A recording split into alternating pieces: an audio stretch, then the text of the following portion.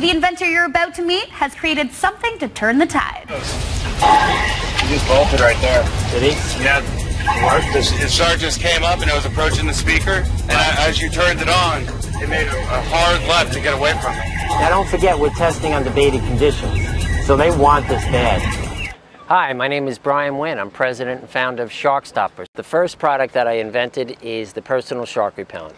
This would be worn on a person's ankle, and it would be applicable to just about any water activity: surfing, snorkeling, swimming. The way it works is once it hits the water, these sensors automatically trigger by detecting water, and once you leave the water, it automatically turns off. It lasts 4 hours on a full charge, and it gets charged by a USB port in the back. The second acoustical shark repellent product that I invented and is fully patented is the Watercraft Shark Repellent. This is a portable device that would be carried onto any pleasure craft. When you get to a spot in the water where you'd like your guests to jump in the water and engage in a water activity, you would lower 4 speakers into the water.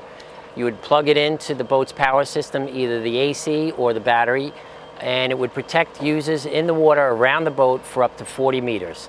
And that 40 meters has proved under baited conditions. So we're very happy with this product, and it'll give your people peace of mind when they're engaging in the water activities.